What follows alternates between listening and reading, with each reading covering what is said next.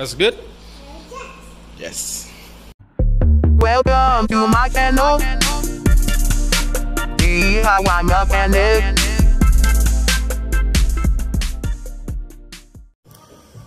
(2005) Cadillac CTS. Alright, so I'm going to explain how to take the catalytic converter off. This is the new one we're going to put on.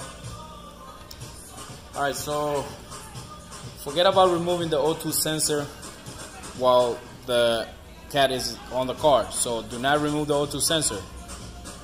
What you need to do is you're gonna have to unplug the O2 sensor, which is that plug right there. It's gonna be right behind the block. So you feel your hand back there, you're gonna feel the plug. So I already unplugged that. There's gonna be this heat shield. So the way I took it out, I got a swivel and a 10 with a little extension and a drill. So you're gonna remove this from the top, that one, and this one from the top. Then you're gonna come on the bottom under the car, and you're gonna remove that one. It will come right out with the drill. So with a little impact drill. Once you remove those 3 screws, you're gonna pull.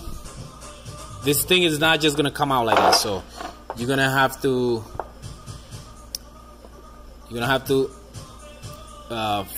flip it down. So you flip it down, and then you pull it out. You kind of like flip it, and then it come right out. It's a little tricky, but you will get it. So you flip it down, tilt it a little bit, and then pull it right out. Once you have that out, you're gonna come from the bottom. So you cannot get those 2. Some Cadillac they put the bolts. Some of them, not all of them. Some of them they put the bolts on the bottom, and some of them they put them on the top. So this one happened to be on the top, but you cannot get to them from the top because there's a bar, I think for the EGR or something. Is it EGR? No, it's for the water. There's a water line for the radiator, and it's metal. So you cannot get a ratchet there. So what I did, I got a 15 socket with the ratchet, and look, I'm pulling it right out. You can see right there.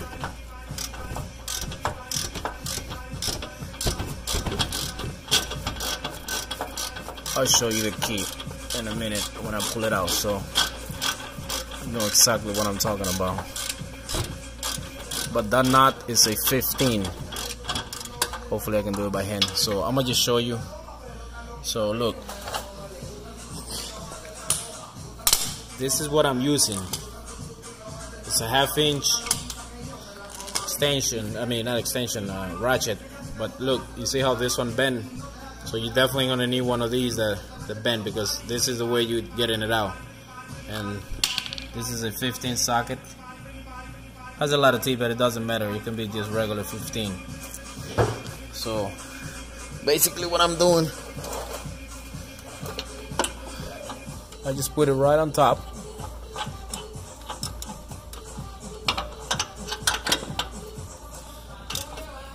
And then I just work it. So that's how I got both of them loose from the bottom here in the angle. And then this one, they are so old, they're gonna snap when I try to lose. I know they're gonna break, so that's okay, because you're gonna have to put new ones anyway. So yeah, let me continue taking these off, and I'll get to you right now. Before I forget, I forgot to mention, I did remove the battery for 2 reasons. One, so I could have more room here to get to the sensor, so it wouldn't be on my way. and 2 because I was planning to get it from the top, but I couldn't get it from the top. I know that one I did it from the top, the other side. I did that one like about a year ago, but I didn't make a video for it. But that one I was able to get it loose from the top. But this one you can't because of the water line. So yeah, if you remove your battery, you got more room. But it's up to you. I recommend moving the battery better, or at least disconnect the battery if you're not gonna remove it off the car. Alright, so let me continue removing those 2 bolts. Alright, so now we're ready to take these 2.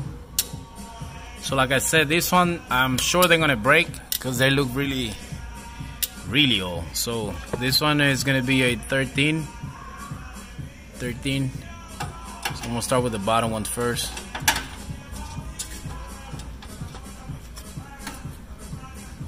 See, it's gonna twist.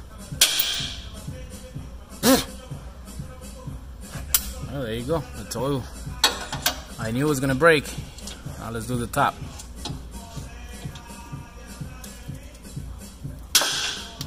There you go. So both of them broke.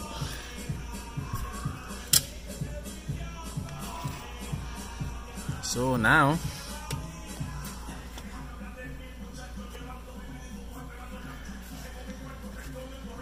we are ready to take these out. So I gotta get the other 2 loose. I gotta get those 2 out so this thing can move back.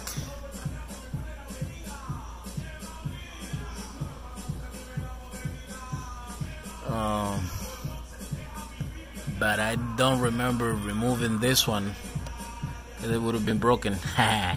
So I think I did that one without removing this one. So let me get something that I can stick between here so I can see if I can get it to separate. Let me get a jack bar. Alright, let's see.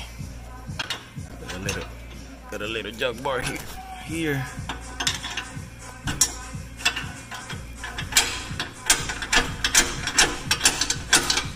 There you go.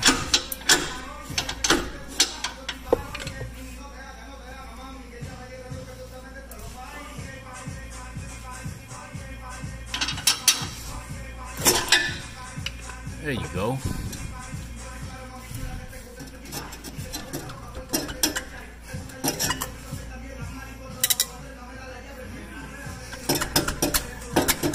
Should just drop.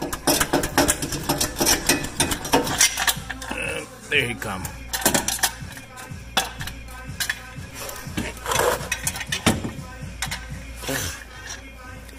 Hold on. Connector got stuck somewhere.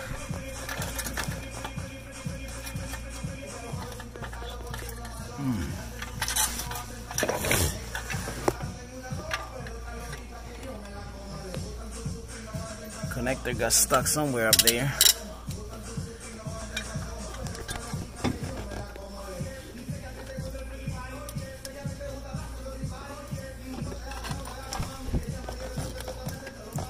Okay.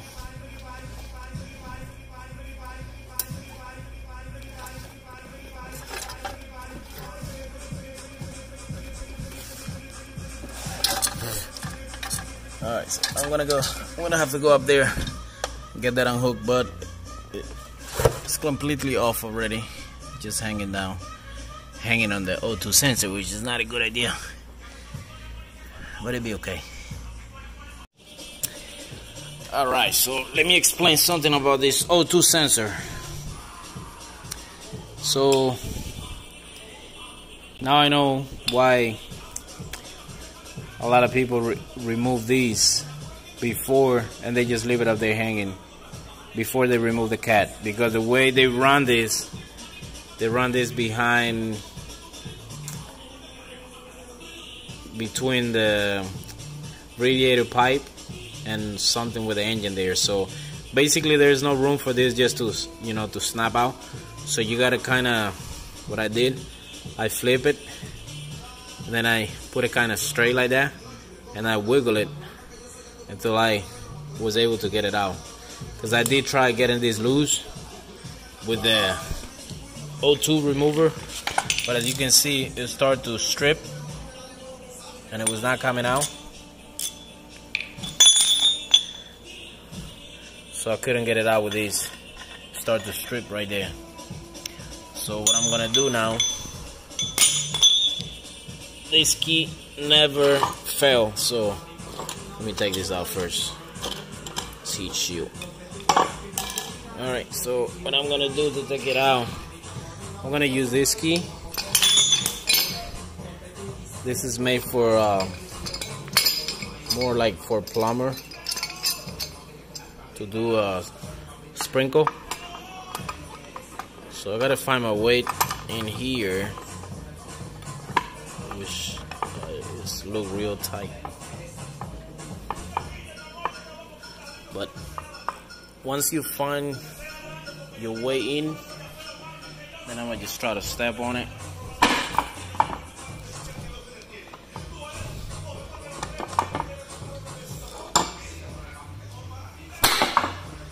There, I think I got it loose. So, see if I can get it right here. Yep, I got it loose. So, like I said, that key never failed. Look at that. That key has never let me down. As you can see, I got it out. Because I do have the whole kit for the O2, but just because this thing, they have a that gap is not strong, so it will always mess up your O2 sensors. I mean, but with this key, never fail. Alright, so now it's time to put the new one in. So you just oh, this is the gasket for this. Look, the heat shield. So if you don't use the heat shield, you're not using any gasket. So I'm gonna have to, I don't know, I'm gonna have to improvise. Gotta get 4 new bolts. As you can see, this one used to have 2 bolts sticking out. They broke. This one doesn't have none. Now this one got 2 stick in. This one doesn't have no thread. So I'm gonna have to just find some bolts and nuts, 4, and put the O2 sensor back and the gasket. And might replace the lower gasket, the little donut. Alright, let's do it. Alright, so I put 2 new bolts there with watches behind.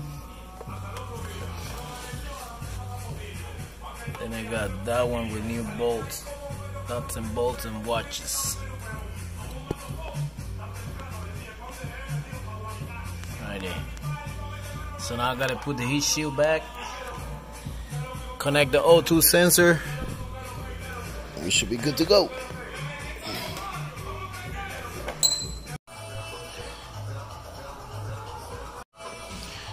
Okay, so what I did to put the screw back for the heat shield,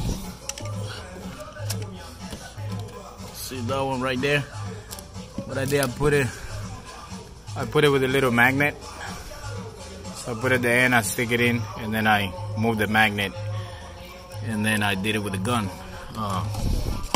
So now I'm getting ready to.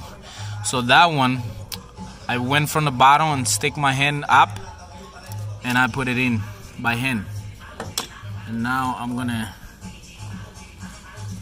tighten it up. Where is it? Right there. So I'm gonna find my way in there with my little extension.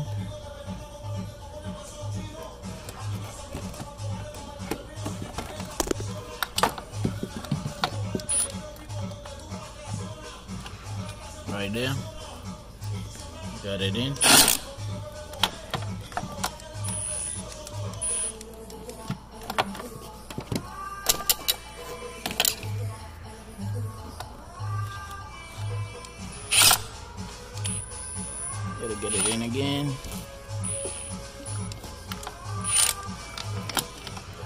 tight.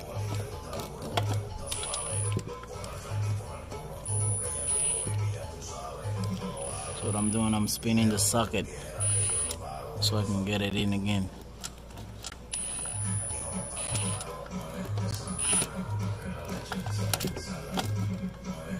Alright, right there. That's it. So now it's in. So the whole heat shield is on.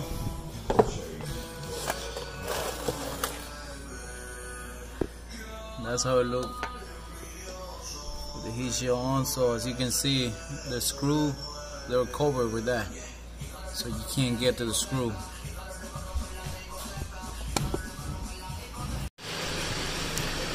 Well, there you have it running.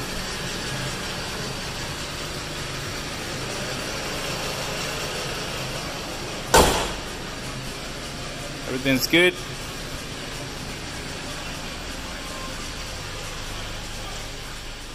Thank you. See you on the next one.